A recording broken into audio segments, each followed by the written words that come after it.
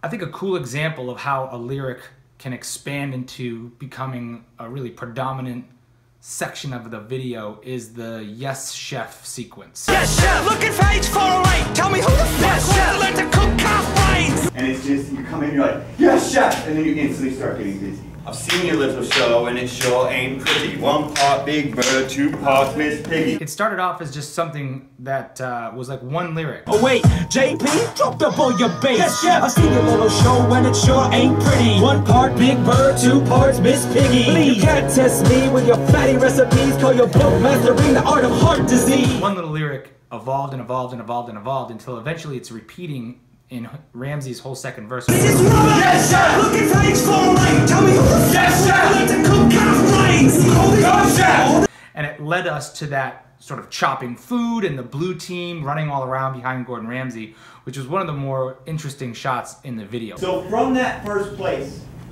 Sulai, can you go in front of Dante to adjust something on one of those burners? So Felicia, can you go that way? And Mike, go that way.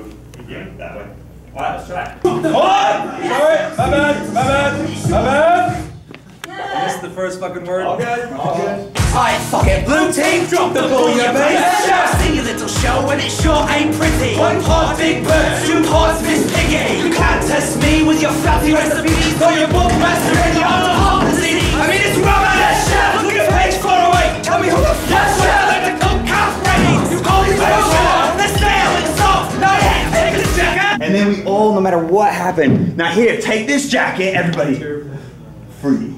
It's a cool example of how one little thought, like a seed of a thought, will expand and really become a major part of the videos. Now get back and fuck off!